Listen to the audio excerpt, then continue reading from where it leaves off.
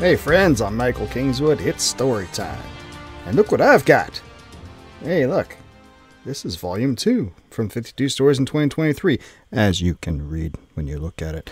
Yeah, the proof copy for second volume of my 52 Stories project for the year arrived in the mail this week, and it looks pretty good. There's a couple minor corrections I needed to make to it, but it's already been done.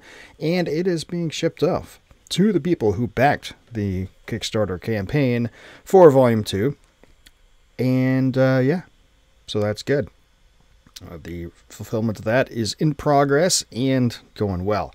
And just in time, too, because the Kickstarter for Volume 3 starts this coming Tuesday, the 1st of August at noon Pacific time, and you can go to follow that campaign now. The page is live, michaelkingswood.com/52in23v3 will get you over to the Kickstarter page. You can follow the campaign for a notification as soon as it goes live, so then you can back it and give me money, and you can get all kinds of good stories and have fun, and everybody will be happy. It'll be great. I, of course, will be doing some live streaming next week when the thing goes live, fittingly, and periodically give daily updates for the campaign as I am able to with other things going on, which is what I've done in previous campaigns, so that'll be it. So it's going to be a fun time. So make sure you go and check out the campaign page. Follow it now and tell all your friends, and then once the campaign starts, back it quickly, because faster funding equals less stress for me, and also more reasons for Kickstarter to give it additional attention, because they like it, because it's doing well. Right. But you're like, hey, Kingswood, it's Saturday. Why are you talking about a Kickstarter campaign on next Tuesday? Well, because it's coming up. But also, I agree, it is Saturday. It is time for Story Saturday. So let us continue what we were doing the last time we met, which was we were... Do I have a copy of the... I think I have a... I'll find it later. We are going through the heroic fantasy novella that I wrote several years back now, called The Necromancer's Lair. Last time we met, we went through the first segment of it, proceeding on with the story now. I wrote it, I'm reading it, you will like it. See you on the flip side. It was difficult to tell how much time passed with no external reference, but regardless, they remained stuck in that small cell for far too long. At first, Gareth plotted ways to escape. They could team up to bend a bar out of shape, and then Hatherley, the thinner of the two, could slip out and figure out how to free Gareth. Hatherley could stand on Gareth's shoulders and work the stone where it encased the bars with Gareth's dagger. Given enough time and effort, he would surely be able to remove enough stone that Gareth could knock a couple bars out. In truth, Gareth was surprised that Hatherley went along with those ideas, oaths or no. Regardless, it did not work. Nothing worked. And so they sat idly, letting time pass by as they steadily grew more thirsty and hungry, and as fatigue began to set in. Those sensations and the urgings of nature were the only way to measure time's passage. It must surely have been a day, maybe more, before their captor revealed himself. All at once, the seemingly unbroken wall of the chamber housing their cell became broken. A portion of the wall swung open like a door, except before it swung open there was no indication of hinges or any break in the stone at all. In fact, the door bisected several of the stones that made up the walls of the chamber. A rush of air accompanied the door's opening, bringing with it a sickly sweet odor that Gareth could not quite place. It was familiar, but off somehow. His contemplation of the odor was short-lived, though, his attention being taken by the man who stepped delicately into the chamber. Delicate summed the man up perfectly. Hatherley was slender. This fellow made him look like a hulking slab of muscle. Gareth was not entirely certain how he managed to support his own weight, let alone the weight of the black robes he wore. They were cowled, the robes, though he wore the hood thrown back, and were cinched around his waist by a length of red-brown cloth of some sort. The man's features were sharp, almost skeletal, which was fitting in a way, but far from weak. His dark eyes peered at Gareth and Hatherley intensely, from beneath the narrow black brows that matched the short-cut black hair atop his head. The Necromancer, Gareth presumed. Of course, the shambling figures of 2 reanimated dead men that accompanied him on either side as he strode into the room would have given that away even if he did not look the part. "Welcome, friends," said the Necromancer. His voice was surprising, deep and strong, belonging to a much more substantial man. And cultured. Gareth had encountered lords who spoke with less precision and elegance than this man. No simple, power-hungry lunatic, this one. "Glad to be here," Gareth replied, trying to keep his tone steady, despite the shiver crawling up his spine. The Necromancer smirked slightly. "I've no doubt." He stopped his approach about 10 feet from the cell. The walking corpses halted, as well as he crossed his arms over his chest. "You are the first to stumble upon my back door," he said. "The others all tried a more direct route." He made a vague gesture toward the corpse on the left. Gareth followed the gesture with his gaze and found his bowels turning to liquid. He knew that man. Hard to call him that now, but Ranulph had been powerful, jolly, and loyal once. To see him standing there, barely recognizable from the decay of his flesh, even as the Necromancer's ghastly art kept him from his rest, nearly unmanned Gareth. He had not known that Ranulph had sought to challenge the Necromancer. He had simply stopped coming to the pub one day. Gareth assumed he had just moved on or found a different watering hole, though why he would not have at least said goodbye to those who became friendly with him stung a bit. Apparently Gareth had been wrong, and that error filled him with fear. If such a mighty man as Ranulph could not defeat the Necromancer, what chance did he have, especially considering the circumstances? He kept his mouth shut. Better to let the Necromancer speak. Perhaps he would give something away. "What did you hope to accomplish?" The Necromancer's tone was conversational, though tainted with a hint of derision. Gareth shrugged and spread his hands. "Do you really need to ask?" Amusement flashed through the Necromancer's eyes, and he shook his head. "No, I suppose not. I am, after all, the great menace, the threat to all humanity." He took on an ironic, almost mocking tone as he emphasized those last words. There was a moment of silence as the Necromancer just looked at Gareth. Then he sighed and shook his head. "Does it never occur to any of you that I might have a good reason for my studies?" He did not wait for Gareth's response. He just turned away and strode back through the doorway. "A pity," he said, and he made a circular gesture with his right hand. Then he was gone, but the animated corpses remained. Gareth blinked. Okay. A sharp crack from overhead drew Gareth's gaze to the ceiling, and he leapt backwards, pushing himself off the ground with a powerful spring of his legs. He did not go far before slamming into the bars behind him with a loud clang of steel striking steel. Had he not been wearing his breastplate, the impact would have hurt. A lot. But the ceiling stone, coming dislodged and falling down right where he was standing, would have hurt a lot more.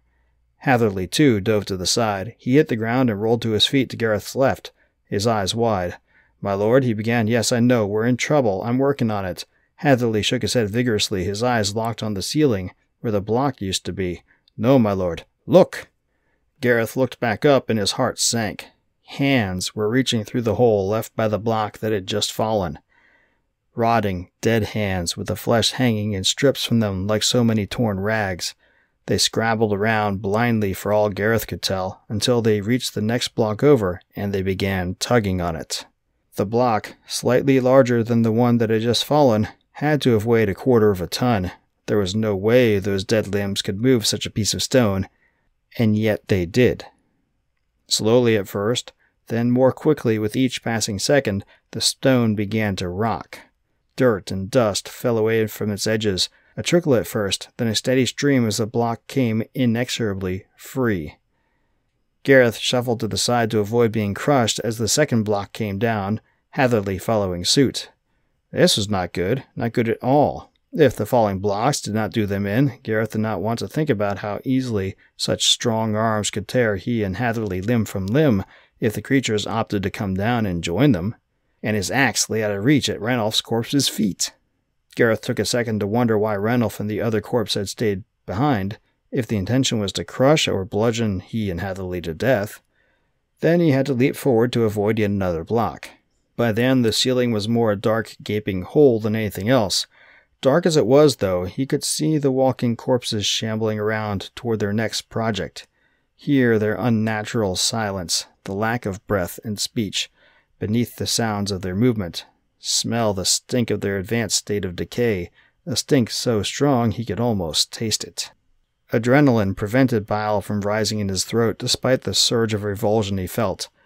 Time enough for that sort of thing later. Now was for figuring out how to survive. The hands appeared again, tugging at yet another block, but this one was next to the first block that fell. Gareth dropped his shield to the ground, hopped up onto the fallen block, and reached up. With the added height from his perch, a pair of rotting wrists were easy to reach. He grabbed and pulled, twisting his torso to add more force to the movement. For a heartbeat there was resistance. Then the moving corpse came free and fell, and he spun completely around to hurl it across the cell, toward Hatherley. "Hatherley!" he roared as he threw. The corpse landed at the serving man's feet and moved quickly to right itself, but not quickly enough. Hatherley's sword took its head off in one smooth cut. The corpse collapsed in a heap. Hatherley glanced at Gareth, his expression for once openly impressed. "Well played, my lord," he said simply. Gareth grinned in reply, then reached up for the next set of hands. The 5 corpses in the ceiling managed to drop 2 more blocks before Gareth and Hatherley killed them all. Again. They never even tried to change their tactic, but simply kept on tugging and digging as Gareth pulled them down one by one. Hatherley proved efficient at dispatching them, though the last 2 required Gareth's intervention as well, as much due to their limited room to maneuver with all the fallen stone as anything else. But finally the last of the corpses lay at Gareth and Hatherley's feet. Gareth drew in a deep breath and wiped sweat from his brow. Then he stepped over to Hatherley and clapped him on the shoulder. "Well done, Hatherley, we may just make it out of this yet." No sooner had the words left his mouth when a metallic clang, followed by the groan of metal being stressed beyond its capacity, caused Gareth to turn around.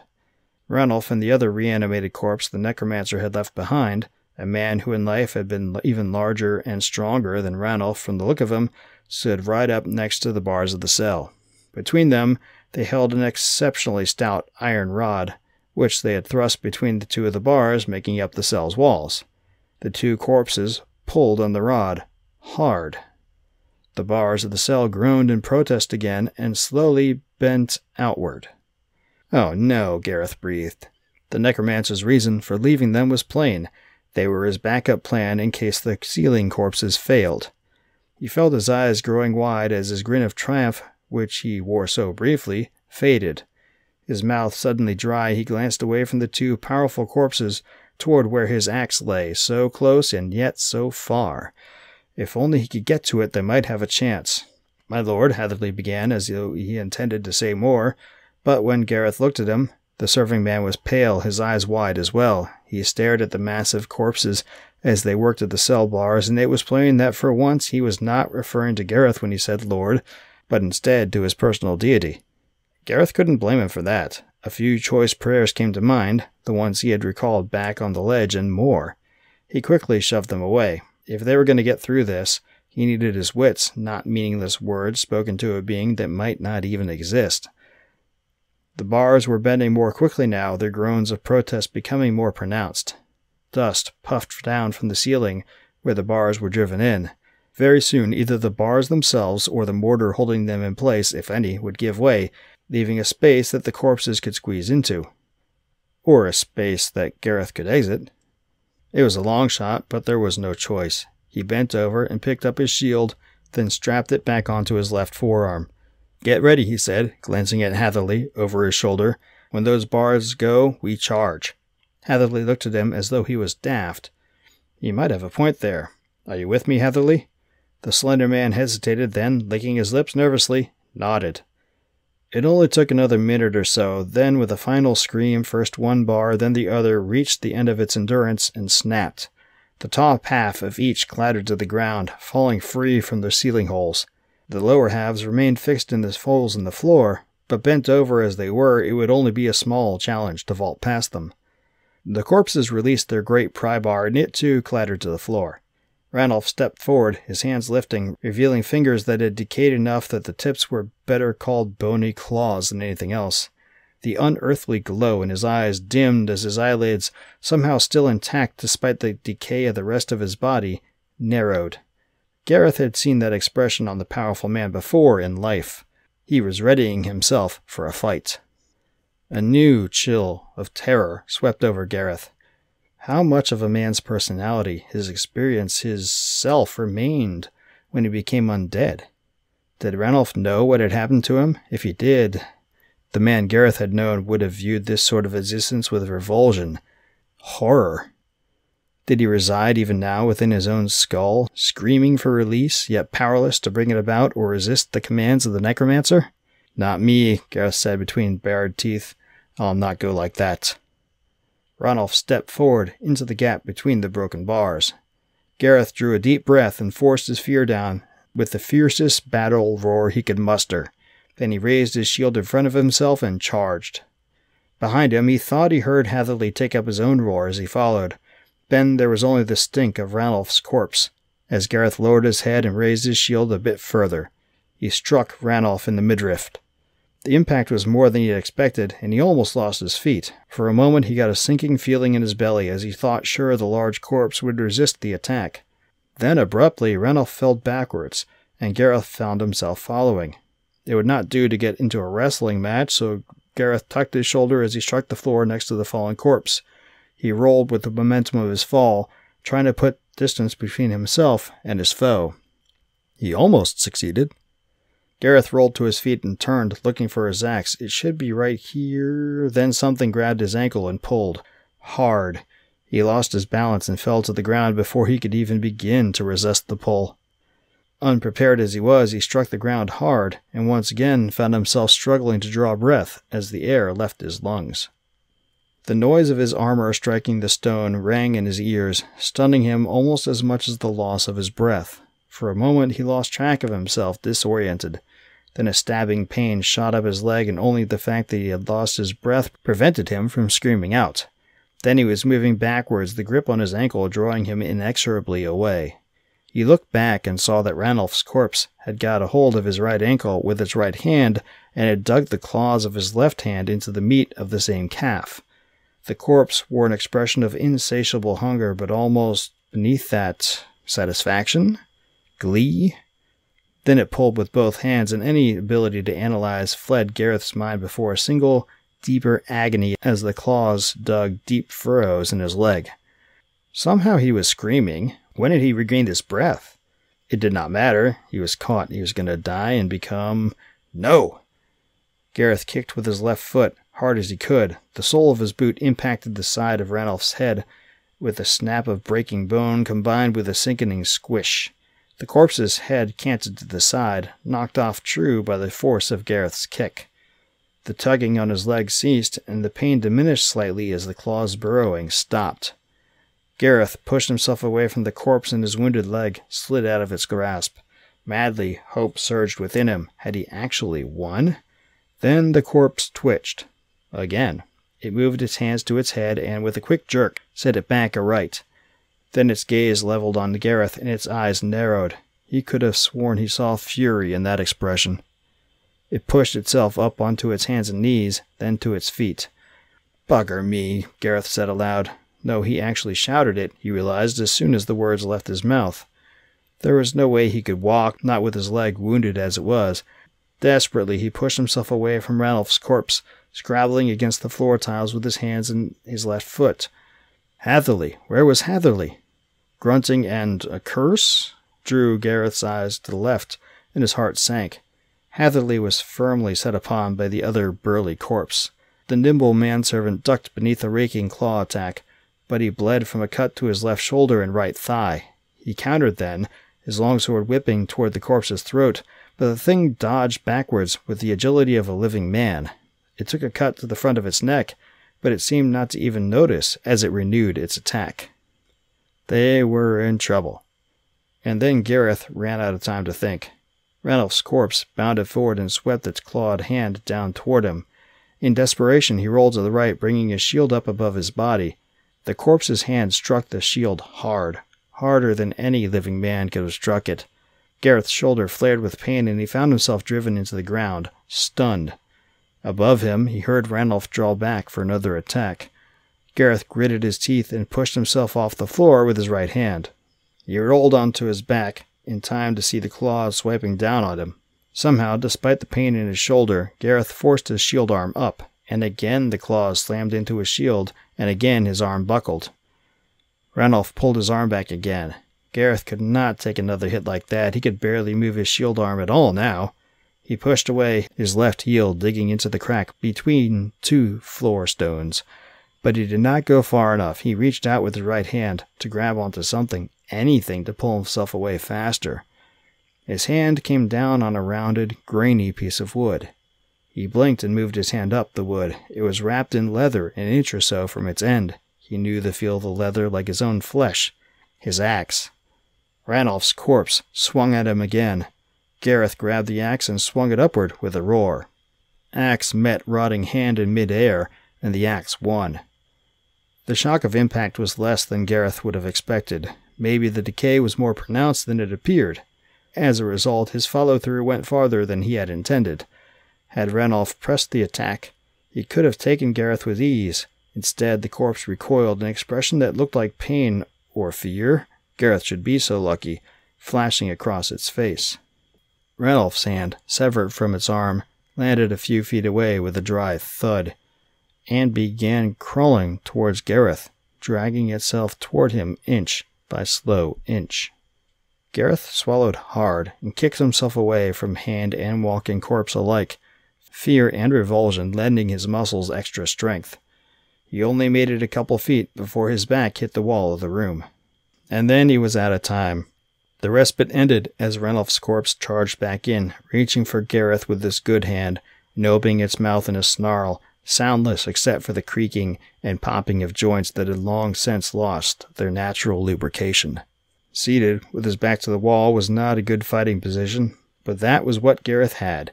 He was not going to end up this thing's lunch, or worse, the Necromancer's new pet. He shouted something unintelligible, or at least he had no idea what it was, and shoved himself forward and to the left. He came down hard on his already injured shoulder, and a new surge of pain lanced out. His vision blurred and he saw spots. It was so tempting to just let go and collapse. For half a heartbeat, he almost gave in. Then he felt the breeze of Ranulph's claws passing through the air where his head was a moment before, and he forced himself to his senses. Gareth looked up to see Ranulph's corpse bent forward next to him, the follow-through from its mist causing it to overbalance slightly, placing all of its weight onto its right knee, the one that just happened to lie within swinging radius of his axe. The impact was more substantial when his axe bit into the side of the corpse's knee, but the satisfaction Gareth felt as his blow struck home was even greater. A gravelly crunch advertised the breaking of bones that had been made brittle through desiccation, and the knee gave way, sending Ranulph's corpse sprawling headlong into the wall. Gareth nearly lost his grip on the axe as the walking corpse fell. The blade caught on something, a piece of bone, he thought, for a moment. Panic over being disarmed in such a situation overwhelmed his satisfaction in an eternal instant. Then the bone gave way, and the axe pulled free in a small shower of bone fragments and scraps of flesh. Ranulph's corpse still had its leg, but its knee was ruined, cleaved at least halfway through the bones and connecting tissue, with a large chunk missing where the axe pulled free. They would never again bear Ranulph's weight. The animated corpse thrashed around when it struck the wall. It tried to lift itself off the floor, but fell again when the stump of its right arm did not perform the way a hand would have. It hesitated, and Gareth imagined he saw something resembling thought in its glowing eyes. Then it placed its good hand on the floor and pulled its legs beneath its body.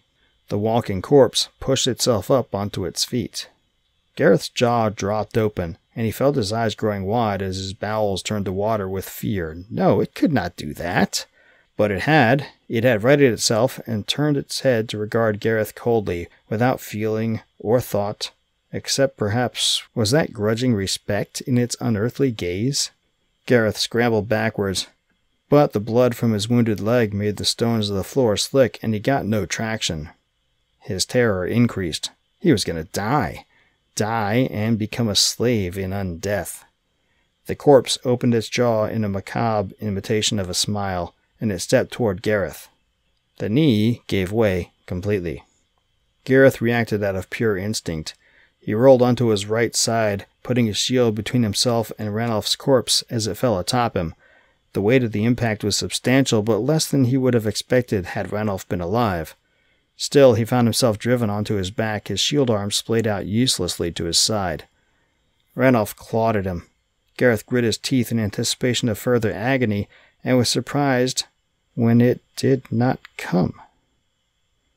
Instead, the corpse's claws simply scraped harmlessly down the front of his breastplate with a sickening, high-pitched squeak. The thing must truly have been without thought. How else could it have made such a mistake? Beside himself with a mixture of relief and incredulity, Gareth remained still while the claws completed their transit of his armor. The horrid blue lights in Ranulph's eyes flared with chagrin or confusion, or Gareth did not stop to consider what exactly was or was not going through the thing's head. Silently blessing the fates that led it to blunder at that exact moment, he raised his axe even as the corpse drew back its own hand for another attack, then plunged it down toward Ranulph's head. The sound Gareth's axe made as it clove through the side of his old drinking companion's head was solid, final, sickening. In spite of himself, he felt a tinge of regret, guilt almost, as the gruesome light in the corpse's eyes flickered and went out. Okay, so what I was looking for earlier was I have a cool little paperback copy of this particular story. The cool little chapbook format. Is it 4.4 inches by 7.25 inch? I think it was 4.25 inch by 7. The cool little size that I did a number of, for various short stories.